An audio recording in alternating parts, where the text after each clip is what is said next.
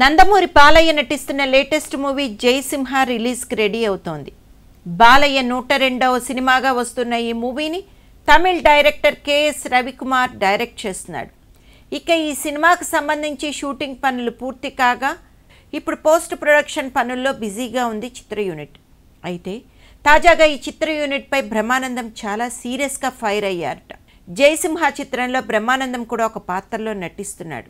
తాజాగా ఆయన పాత్రకు డబ్బింగ్ చెప్పేందుకు వెళ్లిన బ్రహ్మికి షాక్ ఇచ్చింది చిత్ర యూనిట్.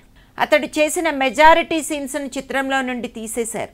దీంతో బ్రహ్మి ఆ చిత్ర director KS Ravi Kumarపై full fire అయ్యారట. ఇదే విషయాన్ని బాలయ్య దగ్గర కూడా బ్రహ్మి చెప్పారట. డీప్ డిప్రెషన్లోకి బ్రహ్మానందం వెళ్ళిపోయారట. అయితే చిత్ర నిర్మాతలు ఈ సినిమా లెంత్ ఎక్కువ కావడం వల్లే సీన్స్ని తీసేశామని, చిత్రం హిట్ టాక్ తెచ్చుకున్న తర్వాతే వాటిని యాడ్ చేస్తామని బ్రహ్మితో చెప్పడంతో ఆయన కొంచెం కూల్ అయ్యారు.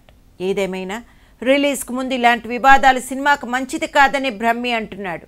మరి ఈ విషయంపై చిత్ర యూనిట్ ఏదైనా స్పందిస్తుందా అని ఫ్యాన్స్ ఆశగా చూస్తున్నారు.